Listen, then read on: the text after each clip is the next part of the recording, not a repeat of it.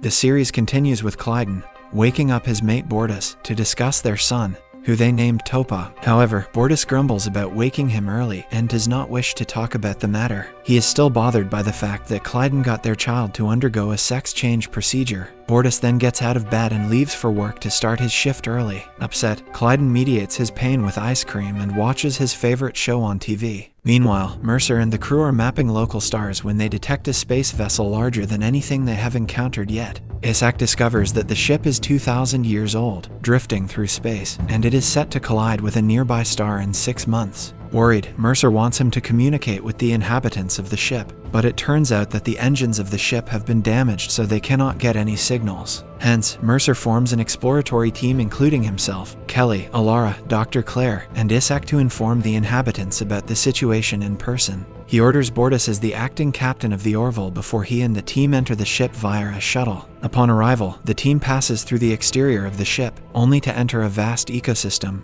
They realize that the vessel is a bioship, mostly hollow, and designed to house an ecosystem several tens of thousands of kilometers wide with many millions of life forms on it. They break into 2 groups, one consisting of Mercer, Dr. Claire, and Isaac, the other, Kelly and Alara. Soon Mercer's team finds a small cabin. U.S.S scans the perimeter and reports that there are 3 occupants inside the cabin. Mercer approaches it and knocks on the door, only to get slammed by a woman. He once again knocks at the door, but this time, a man answers it with a shotgun in his hand. The man then attempts to shoot the team, but luckily, U.S.S knocks him out with his gun. Following this, the team ventures inside and attempts to interview 2 other occupants, but they are frightened and confused. It turns out that the inhabitants of the bioship are completely unaware that they live in a spacecraft. One of the occupants of the cabin, a boy named Tomlin, asks the group if they are from the beyond. Mercer says yes, and Tomlin tells them to follow him. Elsewhere, as Kelly and Alara walk through a meadow, a vehicle suddenly approaches them with 2 armed men on it. Before the 2 can try to explain themselves about the situation,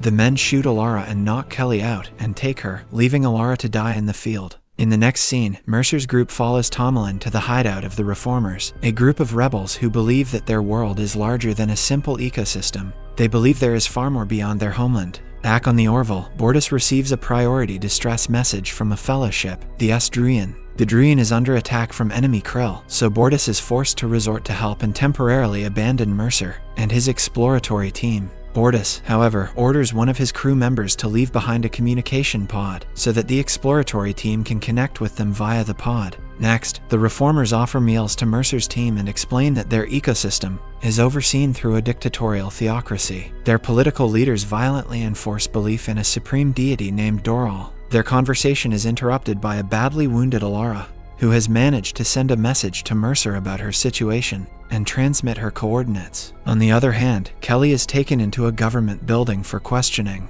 Outside, she witnesses a captured reformer beaten to death by an angry mob. Inside the building, Haimlak, the leader of the ship, believes Kelly is a reformer as well and tortures her. He demands to know where her other friends are, but Kelly refuses to tell him. In the following scene, Mercer's group finds Alara, and Dr. Claire heals her wounds with her scientific objects. Alara is finally back to her normal form and informs about Kelly being taken by 2 armed men. Hearing this, Tomlin guesses that it's Haimlak's men, and takes them to the government building where Kelly has been kept. Before starting the mission, the Orville team dresses in common, native attire to infiltrate the government building and rescue Kelly. In the meantime, Bortus and his team successfully destroy the attacking krill, rescue the Druyan, and begin its return to the bioship. Inside the government building, Kelly tries to explain to Haimlak that he is part of a bioship that will soon be destroyed by a star, but the latter does not believe her nor understands, and continues to torture her for the location of her friends. Thankfully, Mercer and his rescue team break into the facility and hold Haimlak and his men at bay with their guns. Mercer then knocks out Haimlak and the team leaves the building, saving Kelly. Following this, another reformer, Kemka, takes them to an exit door. The team then goes through the exit door and finds themselves inside the control room of the bioship.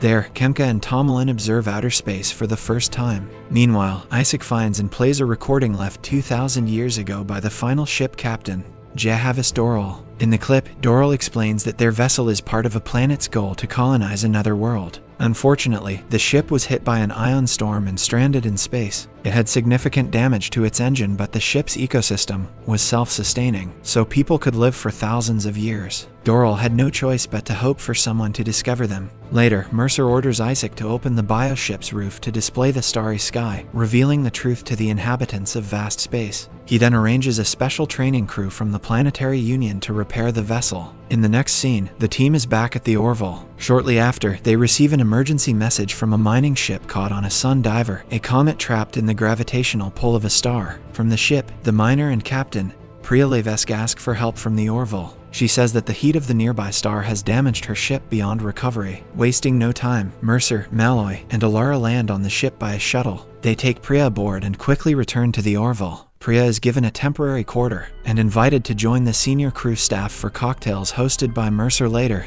that evening. At cocktail hour, Mercer learns that Priya is from the same hometown as him, Boston, so they connect over similar childhood experiences growing up. After the party, Priya personally thanks Mercer for saving her before kissing him on the cheek. Meanwhile, Kelly is suspicious of Priya and searches the mining consortium data logs for anyone named Priya Levesque. Here suspicion comes out to be true as she doesn't find anyone by that name. Meanwhile, as Mercer is busy showing Priya around their ship's internal engine, Kelly requests to have a private conversation with him. She then tells him that the lack of a personnel file for Priya is suspicious and asks him to search her quarters. However, Mercer dismisses her request, claiming there isn't any foul play. Enraged, Kelly instead approaches Alara for help to investigate Priya's room. The latter reluctantly agrees, and the two find a strange metallic box under her bed, which their scanners are unable to penetrate. Just then, Priya enters her room and the pair are forced to end their search early. Later in Mercer's office, he is furious that Kelly and Alara searched their guest's room without a reasonable cause. Even when they mention the metallic box, Mercer isn't convinced that Priya might be trouble. Their conversation is, however, interrupted by an emergency call from Lamar. Once in the control room, Mercer and Kelly learn that their ship is caught in a dark matter storm, which is a rare case. Soon, Priya arrives at the scene and convinces Mercer and Isaac to flood the space with neutral action particles, making the dark matter visible. Meanwhile, Malloy is unable to navigate through the astounding amount of destructive dark matter since he has never faced such a situation before. Fortunately, Priya assures them that she has experience navigating through dark matter, so she takes control of the system and successfully pilots the Orville to safety. But the ship has sustained some damage, so Priya gives Mercer the coordinates to a nearby mining outpost capable of repairing the ship.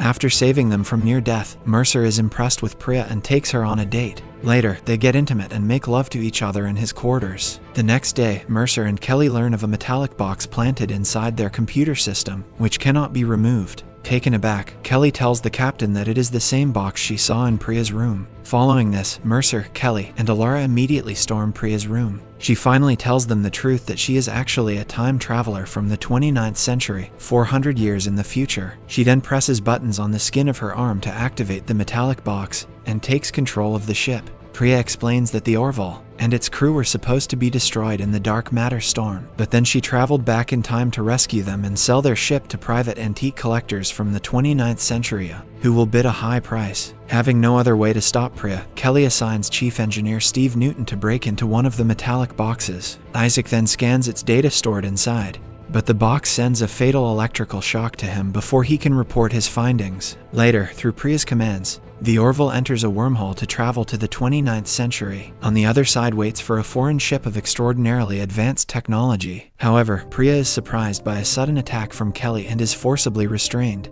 After the danger is averted, Lamar and Malloy immediately pilot back through the wormhole. Meanwhile, Isaac is revealed to be alive, having uploaded his consciousness to the ship's computer just before inspecting the box. Priya, now subdued, pleads in Mercer's office to send the Orville back through the wormhole, as the current timeline will be irreparably damaged. However, Mercer explains that time is always open to change and there are numerous versions of their future. He then orders his crew to destroy the entrance to the wormhole, and Priya vanishes in thin air after the destruction. In the next scene, Mercer and his crew learn that Castor 4, a new planetary Union colony, is under heavy attack from a Krill destroyer ship, Kakov. Since there are no other Union ships nearby, the Orville is forced to engage the enemy alone. But the krill ship proves far too strong and the Orville rapidly loses its power. Thankfully, after Captain Mercer's quick thinking, the Kakov is immediately destroyed and Castro 4 leaders confirm their colony is battered, but survives. Later, in the wreckage of the Kakov ship, a krill shuttle is discovered.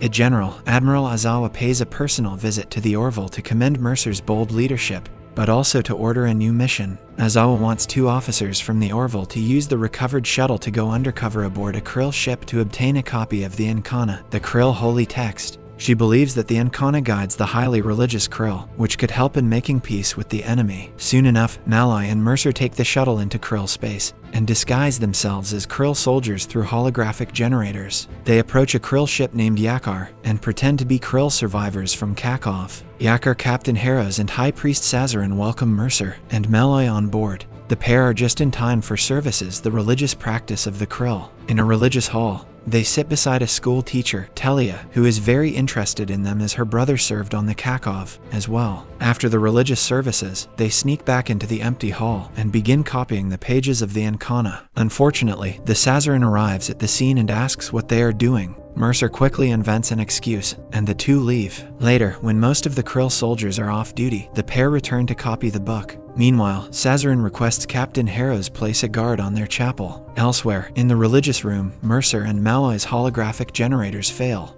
and their disguises disappear. After they sneak back into their quarters, they learn that magnetic interference caused the generators to fail. They then fix the generators and they disguise back to krill soldiers. The pair then decides to investigate the source of the magnetic interference and find an enormous krill bomb ready to be launched. On their way back, Telia finds the 2 and invites them for dinner. She explains that the bomb is a prototype capable of annihilating an entire colony in seconds. It will be used on the Union-controlled planet of Rana 3. Once back at their guest room, Mercer is determined to undermine the krill's mission, and they decide to detonate the bomb themselves and destroy the Yakar. Meanwhile, Telia returns to request the pair talk to her trainees about the Battle of Kakov. It turns out that Telia is a teacher of krill children on the ship. In the next scene, Mercer and Malloy attend the class and soon excuse themselves after learning that there are children on board. Back in their quarters, they agree that destroying the ship and thus killing all children would be evil. Mercer notices that the krill are extremely susceptible to ultraviolet radiation since they have always lived on a dark planet.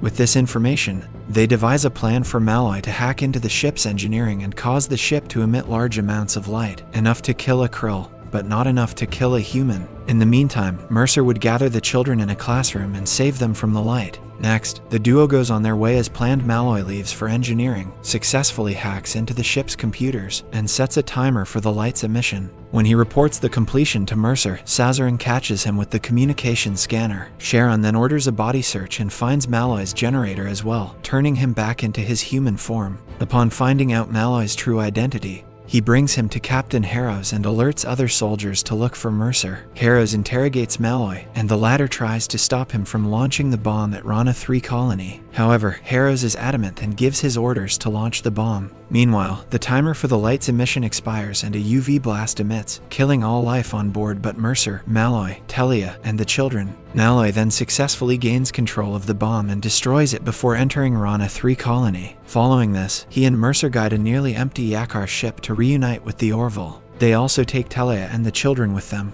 Later at the Orville, Mercer apologizes to Telia for the necessary deaths of her crew. He informs her that she is to be a prisoner, but the children will be returned to their parents as they aren't his enemies. Telia remarks that after what he did on their ship, the children will be his enemies in the future. Subscribe to see more videos like this, turn on the notifications, and leave a like to help the channel grow. Don't forget to watch part 3. Thanks for watching.